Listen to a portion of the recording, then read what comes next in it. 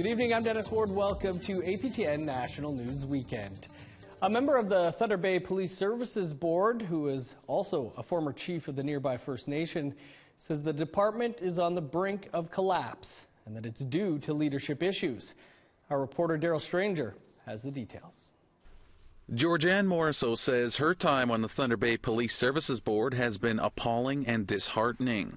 She released an open letter this week saying there have been improper investigations, tactics of harassment and discrimination by Thunder Bay Police, and failure to put in an effective governance structure despite 2 independent reports stating they had a leadership problem. Today at a press conference, Morisseau discussed the letter. They are on the brink of collapse because there's no leadership, there's no systemic remedies, there's no systemic reform and change or anything there to empower the members of the service to be their best and do their best, which then has a significant impact out in the city, out in our community. It impacts the service delivery. Morisseau filed a human rights complaint in October 2021 against members of the Thunder Bay Police Services Board, the Chief of Police, and senior management. 2 separate reports have been done about the Thunder Bay Police Services Board and the Thunder Bay Police Service, one by the Office of the Independent Police Review Director and another by Senator Murray Sinclair. Both found that systemic racism exists within the force.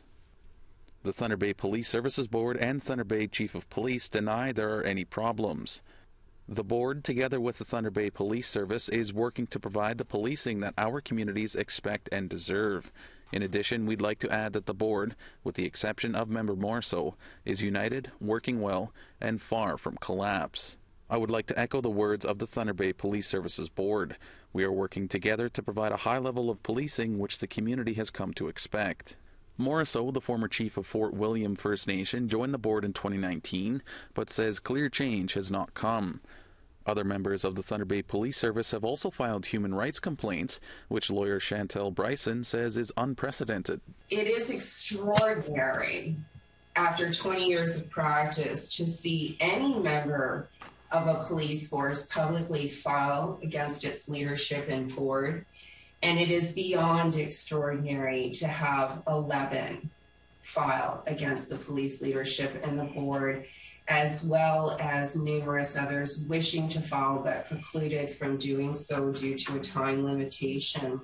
Bryson hopes the human rights complaints can lead to positive change in the future. Every single complainant, as well as the 6 I turned away, only and foremost wants appropriate systemic remedies to ensure a safe and healthy workplace for officers so that officers can do their job and also be well when they go home to their families. And I think the addition for member Morisseau, and I've known and worked with member Morisseau for a very long time, and she is always squarely focused on transparency and accountability in the public realm. In a bizarre twist, towards the end of the press conference, an unknown source took over the feed and started playing adult videos. The conference was then shut down. Daryl Stranger, APTN National News, Winnipeg.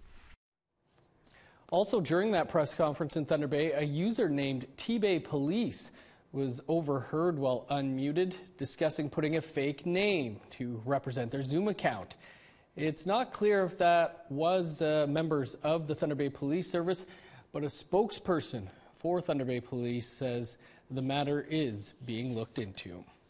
Well, it was a busy day on Thursday in Ottawa. The federal government signed a new agreement with the National Centre for Truth and Reconciliation to release more residential school records.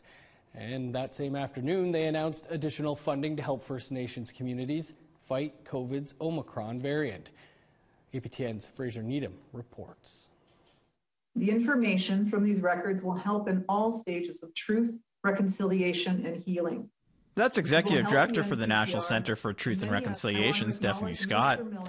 Thursday, the government committed to releasing more but not all residential school records to her organization. However, Crown Indigenous Relations Minister Mark Miller was quick to point out it isn't as simple as handing over all records for public view. I mean, today we're talking about effectively 11 school narratives. A school narrative may seem like a very simple thing. It isn't. It can be school enrollment and names. It can have various levels of information. The Kamloops one is rather extensive. I wouldn't pretend it to be complete, but that is one of the ones being transferred today. The government also announced $125 million in new funding to help First Nations fight Omicron. At the same time, one of Canada's chief medical officers of public health says he has reason to be hopeful. Day after day over the past week, we are seeing, the number of cases flattening, at around, 5,000, to 6,000 range. The government also says First Nations are in need of enhanced mental health supports because of COVID's fourth wave. Fraser Needham, APTN National News, Ottawa. Time for a quick break. Coming up, a two-part series on what is lost for one Cree man in an effort to make way for resource development. Stick around.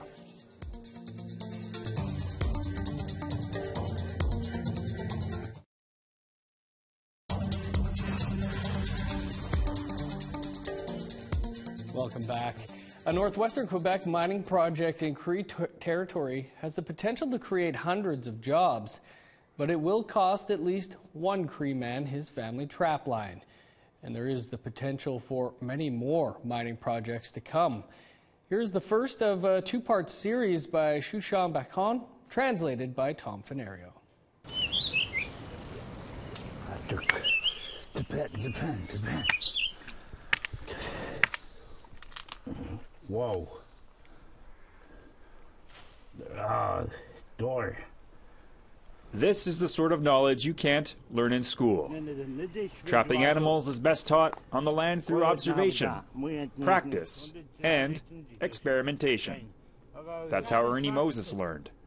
Now, he's the one doing the teaching. No, you have to get... Opita.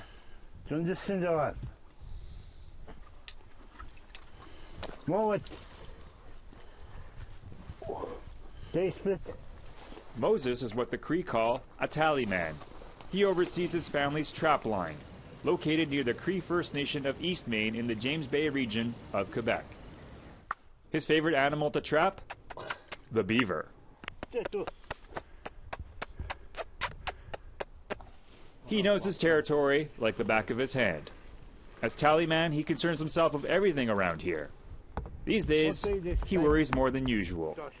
His trapline falls on land earmarked for the future Rose Lithium Tantal mining project. The project is located in the traditional lands of the Cree Nation of East Main. Set to be built by the Critical Elements Corporation, the mine will last for 26 years and is expected to produce 4,500 tons of minerals per day. Les avantages aussi au niveau des contrats, vraiment formation, contrat et l'emploiement aussi. Donc, de travailler ensemble pour être capable d'aller chercher le plus de gens des communautés pour travailler au projet. It will create hundreds of jobs, but 2 lakes will be drained. Environment Canada has approved the project, saying that there will be a minimal amount of environmental impact. Moses is about to get on a helicopter with a biologist hired by the mining company. Their mission is to do an inventory of the beaver population from the sky. From up high, he is able to see the land he is on the verge of losing, the land that served as his university, where his grandmother, Eliza Moses, taught him everything about how to live on the land they call Iuichti, which translates as people's land. J'étais adopté de ma grand-mère quand j'étais jeune, à l'âge de 2 ans. Puis, c'est comme ma mère, j'étais adopté. C'est elle qui m'a montré tout, c'est comment vivre dans le bout. Now it's Moses' turn to teach the younger members of his family how and where to install beaver traps. On this day, his grandson and cousin are on the receiving end of his instruction. I want to teach them the way my grandmother, my uncles teach me. I want them to learn their traditional life. The Grand Council of the Cree, as well as the Cree Nation of East Maine, signed an agreement in July 2019 with Critical Elements Corporation for the Rose Tantal mine. The Cree stand to gain construction contracts, training for jobs, and an undisclosed amount of money. I believe that the Cree Nation is a model of, what you can really bring to the table if you have a willingness to move forward in partnership. Grand Chief of the Cree government, Mandy Gulmasti, affirms that Cree leaders are determined to walk the line between economic development and land preservation. Pour moi, les maîtres de trappe, c'est très important. Mes grands-parents étaient maîtres de trappe. Ils ont convécu toute leur vie sur leur trapline. Puis, je comprends l'importance de savoir si un projet touche quelqu'un à ce niveau-là. Back in the territory, the feelings of peace and freedom that Ernie Moses' 17-year-old grandson feels when he's on the land aren't something that can be bought or sold, but they are certainly something that can be lost. We can't go hunting over there for about 25 or 20 years, around there. So they're blocking us from hunting in our trap line. So I don't think there's anything we could do about that. In the next part of the series, we will examine some of the benefits to the Cree Nation from increased mining on their land. 1 inch, okay, from the ground. And find out if the Moses family will succeed in catching any beavers during what might be one of their last trapping seasons on this land. A story by Shushan Bacon, APTN National News, Cree territory at UHG in Quebec. Economic development versus land preservation. As many Indigenous people in Canada know, it's a balance that is difficult to achieve, especially when the land is tied to a traditional way of life. Here now is part 2 of Shushan Bacon's series on lithium mining in Cree territory, translated and read by Tom Fenario. Randy Wischi and the Moses family are putting the final touches to this beaver trap. But setting the trap is only part of it. Knowing the exact location of where to put it is essential. 1 inch, okay, from the ground. Having done that, it needs to be left overnight. And if everything goes according to plan, come the morning, there will be what the Cree call an umps, or beaver, in the trap. Now you give it to the woman. Ernie Moses is what the Cree call a tally man, which means he spends a lot of time outside looking after his family's trap line. There's not much else in the world he'd rather be doing. Comme dire, là, j'étais bien ouvert de voir la nature que j'aime. Puis l'attrapage, puis la chasse aux oignons, puis aussi des collettes, puis tout, là, tu sais. But it's not only beavers who make dams around Moses' trap line. 2002 saw Hydro-Quebec build the East Main 1 hydroelectric dam. Over 600 square kilometers were flooded, creating a vast reservoir. The dam was built after Quebec signed the Pays de Brave agreement with the Cree. We are no longer bystanders where we are watching the benefits of development go south. This is wrong. Not everybody was happy at the time. All the Wascanish people help me. But the majority voted in favor of the East Main project for the jobs it would create, despite the environmental costs. Pour la recevoir, là, quand je regarde, là, c'est un immense d'eau qui se ramasse ici. C'est bien, il y a beaucoup de l'eau. Il y en avait des lacs, puis des rivières, là. Ça va vraiment au moins une vingtaine de rapides, là. A memorial plaque keeps watch over the flooded lands. It remembers the ancestors who hunted here, whose remains are underwater, who, for countless generations, made their home along the East Main River and nearby lands, lakes, and rivers, who, the memorial says, sacrificed for the Cree Nation. Now, it appears it's Moses' turn to sacrifice. Critical Elements is proud to present its lithium and tantalum mining project. Plans are underway for an open-pit mine to be built on its trap line. Je parle pas, moi. Je suis pas une personne qui parle de ça. Je veux rien savoir de la mine. Comme je t'ai dit, je pense pas que je vais gagner de ça. Pour ma famille, pour tout. Même, c'était pour la communauté ici. The The land here is rich with lithium and other rare earth metals. 3 mining projects, all within driving distance of Ernie's trap line alone, are worth billions of dollars over the next few decades. It's looking like for the Cree in Quebec, mining is becoming the new hydroelectricity. In February of 2020, Quebec and the Cree signed the Grande Alliance, a $4.7 billion proposal to improve infrastructure for mining, such as the building of railroads and a deep water port in Hudson's Bay. La Grande Alliance est un dossier qui était lancé en dessous l'ancien grand chef, M. Abel Bossum. Il y avait une vision de vraiment comprendre comment on pourrait diriger le développement économique dans notre territoire. Je trouve que c'est essentiel. Il y a un beau partnership nation à nation avec le gouvernement de Québec. Puis, tu sais, nous autres, on se demande qu'est-ce qui va sortir de ce dossier-là. On est en train de faire les études feasibility study, mais on est vraiment dans le beginning là, de ce dossier-là. Back on Ernie's trap line, the Rose Lithium Tantale open pit mine is expected to produce 4,500 tons of minerals a day. Environmentalists say the mining of lithium and other rare earth minerals is bad for waterways. But according to geologist Michel Gebrac, that depends. In the case of the Rose Lithium mine, he expects there to be little long-term effects because there is a lack of toxic minerals in the ground that will leach into the waterways.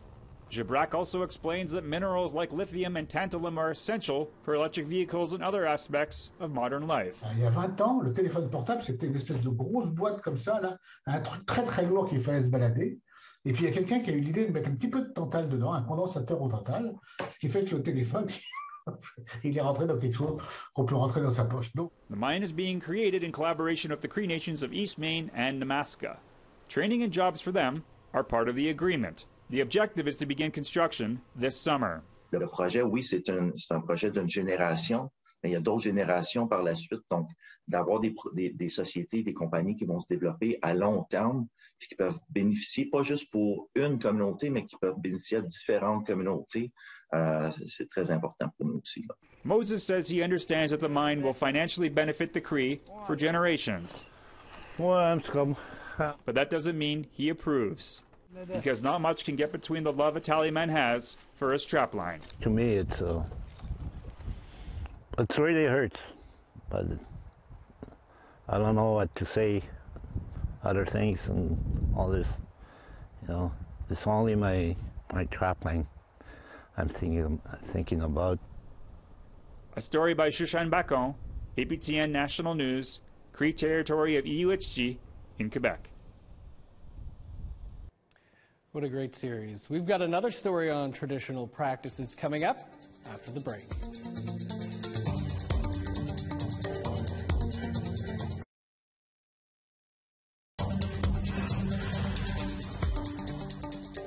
Welcome back to APTN National News Weekend. Well, they are known as the Quill Sisters, 3 Mi'kmaq women who use porcupine quills to create traditional Mi'kmaq art. Their passion for quilling has resulted in a podcast. And for the first time, their art will be a main installation at a gallery in Halifax. Angel Moore reports. For Cheryl Simon, quilling is more than art. It connects her to her ancestors and culture. We're often thinking about our ancestors and our grandmothers who were making quill work to sell to settlers. And we've been thinking a lot about if they had been making art to be creative as opposed to survive and to make money to get by with their families, how would the art have formed? Pulling the porcupine quills through birch bark is not as easy as it looks. The quills are razor sharp, but not easy to come by. Simon of Abequet First Nation in Prince Edward Island now lives in Dartmouth, Nova Scotia, and has to get her porcupine quills from roadkill. Simon shares the quills with her friends, Kay Sark and Melissa Peter Paul. They both live in Prince Edward Island, where there are no porcupines. They also co-host a podcast called The Quill Sisters.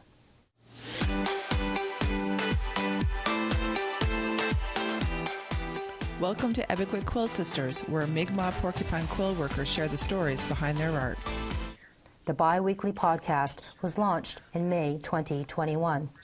The podcast is really wanting to share people the cultural knowledge and experiences and the components of who we are as Mi'kmaq women that goes into our art, and really highlight for people all of the stories and the lessons about quill work that Mi'kmaq people have never been able to share before.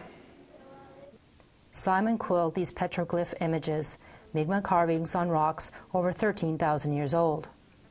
So this piece here actually represents, if you see, it's the water, you know, with the whales in the water, people fishing, and then the land animals, birds, and then up to space with the sun. So it's basically all levels of being. Simon's favorite piece is called the Indian Act. It depicts broken pieces of the Mi'kmaq star to express the damages done to Indigenous identity by the act. And one piece is for the people that, like the 60 scoop, that were taken away from the nation, and they feel hollow and lost and small. The Mary E. Black Gallery is near Halifax's waterfront. For the first time, the Quill Sisters' art will be on display. Simon consulted with Mi'kmaq curator Aidan Gillis. He creates spaces to welcome Indigenous people. I find the Indigenous community often feels when they go into museums is that they're talking about us to someone else, and it never feels like a space is ever made with us in mind, you know, and so there's that beauty in trying to be inclusive, but we're feeling alienated no matter where we are, despite being on our own territory. The installation is called Mateus Revisited. Mateus is Mi'kmaq for porcupine.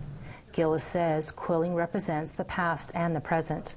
Where I really do see Indigenous artists as historians, because the amount of research that goes into so many of this work, and the way that artists have a way of summarizing that and putting that out into a moment, you know, for people, can really help them see the world and in a different way, really. Simon is putting the final touches to her piece. Sark's art will be hung on the wall. Meanwhile, Peter Paul's art is still in transit from PEI. We're really excited to have such a unique exhibit where it's Mi'kmaq people on Mi'kmaq territory displaying Mi'kmaq quill work. Mateus Revisited will be on display January 21st till March 13th. Angel Moore, APTN National News, Jabuktuk, also known as Halifax. Truly incredible work. Well, that is all the time we have for your APTN National News this weekend. Of course, you can find news anytime by visiting our website, aptnnews.ca. I'm Dennis Ward. Thanks so much for being with us. Enjoy the rest of your weekend.